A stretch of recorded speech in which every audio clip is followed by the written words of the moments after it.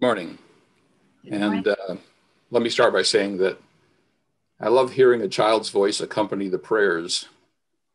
So thank you, JJ, for your contribution this morning. Brian, would you move to the next slide? Today's theme is recognize the Holy One in each other. When we look at Jesus of Nazareth or individuals like Gandhi and Mother Teresa, we can see the Holy One revealed through lives and examples. These are people who changed the world through their teaching, nonviolence, and service. Through their lives, we see the path that leads to a different kind of life, one ignited by a divine spark, a life consumed with unconditional love and service for others. We see clearly what it means to be holy and live up to our spiritual potential. Yet it's a daily challenge to follow God's commandments. The adult class has recently studied the parables of Jesus and now the Sermon on the Mount. The message of Jesus forms a pathway to building a kingdom of heaven on earth. The rules are don't lie, steal, or kill. Don't even think about sharing falsehoods or coveting another's property, or even ponder hatred towards others. Instead, take the words of Jesus to heart and live by them. The message is simple, yet sometimes too simple. We answer with, but what about this situation? Or what if they do that? While we want simple answers, we often ignore Jesus' simple message to love one another, love God, and seek the divine nature in everyone. Instead, we end up layering new rules and amendments and clarifications onto the law until it becomes so complex that we become like the convert who challenged a rabbi to, quote, teach me the entire Torah while I'm standing on one foot, end quote. Rabbi Hillel responded, quote, that which is hateful to you, do not do to another. That is the entire Torah, and the rest is its interpretation. As Amy Jill Levine points out in her book, The Sermon on the Mount, which we're studying in class, quote, we have to see the image of the divine in those it would be easy to hate. The Nazis who are among us today, the terrorists who would seek to die a martyr's death by blowing up themselves and everyone around them, end quote. To add to her list, I'd add the folks it would be easy to dislike, the neighbor who just doesn't see things the way we do politically, the family member who always contradicts us, the child who always knows a better way. Though it may test our resolve in our Christianity, we need to see them as created by the same God, containing the same spark of divinity, fighting the same battles. They too are human beings. They too are brothers and sisters who share this earth. And as Christians, we understand that brothers and sisters refers to all humankind, not just close relations. What Christ calls us to do is not easy, but it's an essential measure of his followers. To paragraph the first letter of John, the second chapter, 3rd through the 10th verse, which, by the way, was a letter written to Gentile believers in the early church, it states, now by this we may be sure that we know Jesus, if we obey his commandments.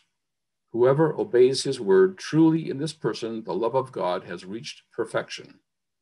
Whoever says, I abide in him, ought to walk just as he walked.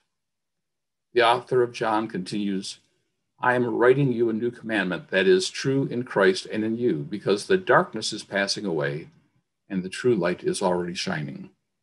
Whoever says, I am in the light, while hating a brother or sister, is still in the darkness. Whoever loves a brother or sister lives in the light, and in such a person there is no cause for stumbling, end quote. We call ourselves a peace church, but we need to earn that title by seeking peace within our families, within our congregation, with our colleagues, in all we encounter. Would you move to the next slide? It reminds me of the story of Abigail, the wife of Nabal, from the book of 1 Samuel. King Saul had been hunting David because he feared his popularity, he could remove Saul from the throne. After an unexpected meeting in a cave where Saul is vulnerable and David still pledges allegiance to him, Saul returns home, and David with his men go into the desert at Paran. Nearby lived a very wealthy man, Nabal, who owned 1,000 goats and 3,000 sheep. His servants were shearing his sheep near Carmel. The man's wife was Abigail. The Bible describes her as an intelligent and beautiful woman, but her husband was surly, mean, and miserly in his dealings. While David was in the wilderness with his men, they camped near Nabal's servants who were shearing his flock. David's soldiers did not mistreat the shepherds, and nothing of Nabal's was stolen. When the harvest festival time came, David sent 10 young men asking Nabal's servants to share whatever they could find with David's men. Nabal's rude reply was, "Who is this David? Who is this son of Jesse? Many servants are breaking away from their masters these days. Why should I give my bread and water and the meat I've slaughtered and give it to men coming from who knows where?" That may sound somewhat familiar in our day and age. Now remember that David was famous for his battle against Goliath. So in response to the insult, David said to his men, "Each of you strap on your sword." And about 400 men went up with David, while 200 stayed behind. One of the servants told Abigail about David's messengers and the insults thrown at them. The servants continued, quote, "These men were very good to us. They did not mistreat us. And the whole time we were out in the fields near them, nothing was missing. Night and day, they were like a wall of protection around us," end quote. Recognizing that disaster was hanging over her husband and the whole household, Abigail acted quickly. She took 200 loaves of bread, 2 skins of wine, 5 dressed sheep, 5 measures of roasted grain, 100 cakes of raisins, and 200 cakes of pressed figs, and loaded them all on donkeys. Abigail sent her servants ahead and followed, but did not tell her husband. As she came riding her donkey into a mountain ravine, she confronted David and his men. David was incredibly angry and muttered to himself, "It's been useless. I've watched over this fellow's property in the wilderness so that nothing of his was missing. He has paid me back evil for good.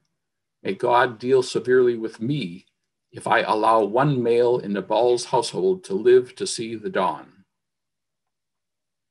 When Abigail saw David, she quickly got off her donkey and bowed down before him with her face to the ground. She begged for forgiveness and asked that David disregard the words of her wicked husband, because, just like his name, he's a fool, and folly follows him. Then Abigail pleaded with David to accept her gift. "May this gift replace your justly deserved vengeance. The Lord will certainly make you the head of a lasting dynasty, and you will be appointed ruler over Israel. When that day comes, may you not have on your conscience the staggering burden of needless bloodshed. Please forgive and remember your servant." David then said to Abigail, "Praise be to the Lord, the God of Israel, who has sent you today to meet me. May you be blessed for your good judgment and for preventing bloodshed this day, for I was determined to avenge myself with my own hands. Had you not come quickly to meet me, not one male belonging to Nabal would have been left alive by daybreak." Then David accepted her gift of supplies and said, "Go home in peace. I have heard your words and granted your request." Nabal's greed and rudeness could have caused the destruction of all his household had it not been for the peacemaking of Abigail. She stood between death and peace, and yet I bet few of you knew her name or her story. She is one of a million trillion stories of unsung heroes who calmed the waters, who sought peace rather than violence, who diffused bad behavior with good. Next slide, Brian. To jump back to the 21st century, I love the image and intent. of a recent statement by Pope Francis. He shared that we are branches of the same vine. We are communicating vessels. The good and the bad each one does is poured out on the others. To the extent that we remain in God, we draw closer to others. And to the extent that we draw closer to others, we remain in God. End quote. The image of vessels overflowing with our good or bad deeds strikes a chord. Each day, each hour, each minute, we make the choice. Often we hear about great heroes who have changed the world and wish there were more of them in our day and age, or wish we could be like them. Heroes like Jesus, the Apostle Paul, Gandhi, Mother Teresa, Martin Luther King, people who shake the world and change it. Yet little known Abigail saved countless lives with her quick action and generosity. Next slide, please. The words of our 44th president reflect the wisdom of Abigail. Quote, change will not come if we wait for some other person or some other time. We are the ones we've been waiting for. We are the change that we seek, end quote. Next slide. That sentiment was echoed by a young woman, Amanda Gorman, at the recent inauguration as she read her poem, The Hill We Climb. The final lines read, we will rebuild, reconcile, and recover, and every known nick of our nation, and every corner called our country, our people diverse and beautiful, will emerge battered and beautiful. When day comes, we step out of the shade of flame and afraid. The new dawn balloons as we free it, for there is always light if only we're brave enough to see it, if only we're brave enough to be it. Next slide. We as followers of Christ are called to be the light of the world. Our 41st president referred to America as, quote, a nation of communities of brilliant diversity spread like stars, like 1,000 points of light in a broad and peaceful sky, end quote. During his presidential term, he honored Americans who served others. Next slide. Some of the recipients are shown on your screen. They are the recipients of the Points of Light Award. Do you know any of them? Probably not, because they were and are ordinary citizens, not celebrities or sports figures or well-known internet influencers, even less known than the biblical Abigail. Their faces are a testimony to the fact that each of us can make a difference if we simply treat others as creations of the same creator. You probably heard the phrase random acts of kindness. Do you know that Random Acts of Kindness Week is just 14 days away, beginning on February 14? That week is a recognition that each of us in small ways can help heal our nation, can fight loneliness and grief, and prove that, quote, what goes around comes around, end quote. Let's send around good deeds and random acts of kindness. Further, remember, we are branches of the same vine. We are communicating vessels, whether for good or evil. It starts with simple gestures, just making eye contact or smiling at someone. And those gestures repeated across the globe change moods. They literally brighten our days and serve to heal wounded souls. But that's the minimum effort we should be expending.